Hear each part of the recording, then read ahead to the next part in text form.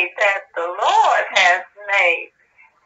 We shall rejoice and be glad in it. Hallelujah, hallelujah. To God be the glory for all the great things he's done in our lives. Hallelujah, praise the Lord. Love you. So it's like they should be cast out, even as though they were never a part of the family. Exactly. So we gain sonship. We are indeed the sons of God. But so you can say that you cannot be a son. So when can your son and daughter not be your son and daughter? Well, he said, what can they do for them not to be your son or daughter? They'll be my sons and daughters, but they will be cast out. If you understand what I'm trying to say, there are things that my kids can do up to rejecting, whatever it is, that benefit of being a part of my family or being a part of me. They can willfully walk away from it. And there's nothing that I can do about that. I've already done all that. Will they still be your son and your daughter? They will be, but they'll be as though they weren't. Yeah, transgress. Hey, read that scripture for us right there. That's John. Here's 1 John. This is after the redemption. This is after the resurrection of Jesus. Read that for us, Brother Addison. 1 John, starting at verse 5, all the way to verse 10. This then is the message which we have heard of him and declared unto you, that God is light, and in him is no darkness at all. If we say that we have fellowship with him, and walk in darkness, we lie and do not the truth. But if we walk in the light, as he is in the light, we have fellowship one with another. And the blood of Jesus Christ, his son, cleanses us from all sin. Keep reading, sir. Keep reading. If we say that we have no sin, we deceive ourselves, and the truth is not in us. If we confess our sins, he is faithful and just to forgive us our sins and cleanse us from all unrighteousness. Mm-hmm. If we say that we have not sinned, we make him a liar, and his word is not in us. So basically, in accordance with this, if I sin, yes, which basically, let's just say I committed adultery.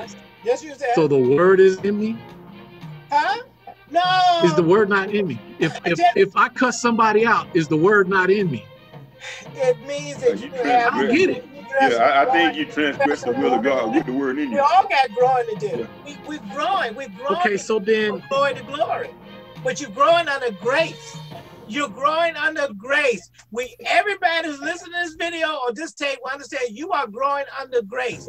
You have not arrived. I have not arrived. I have not yet apprehended. I have not yet apprehended. But this one thing I do, forgetting those things which are behind, and I'm pressing forward to those things are before.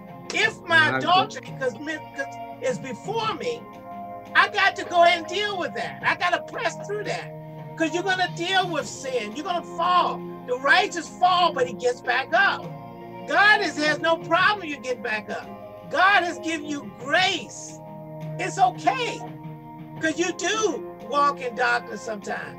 But you come to the light so you can be, remember that 1 John 3:16? Remember he said is that, here it is right here. Look at this. I like this. This is a beautiful scripture.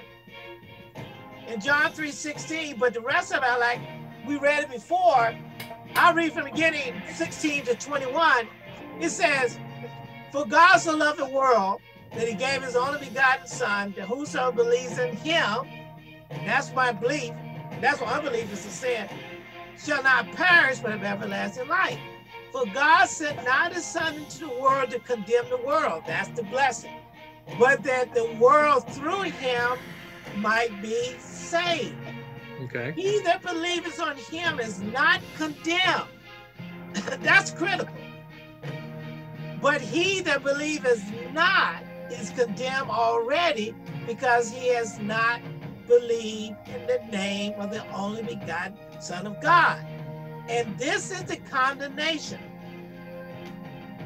that light is come into the world, and men love darkness rather than light. Because what? Their deeds are evil. For everyone that does is evil hateth the light, neither cometh to the light, lest his deeds should be reproved, corrected, rebuked, right? You and I have chose to come to the light. But he that does his truth cometh to the light, look, that his deeds may be manifest, that they are what? Wrath. Remember we talk about that wrath means? That's shaping, that's proved, that's that correction we're talking about. That we get molded into the image of God and the image of Christ because we come to the light. That's the blessing between you and somebody that don't believe. You come to God with your deeds exposed. And as our deeds are exposed, he works with us. That's what that wrath means. He works with us. But if we're not going to come into denial of our deeds.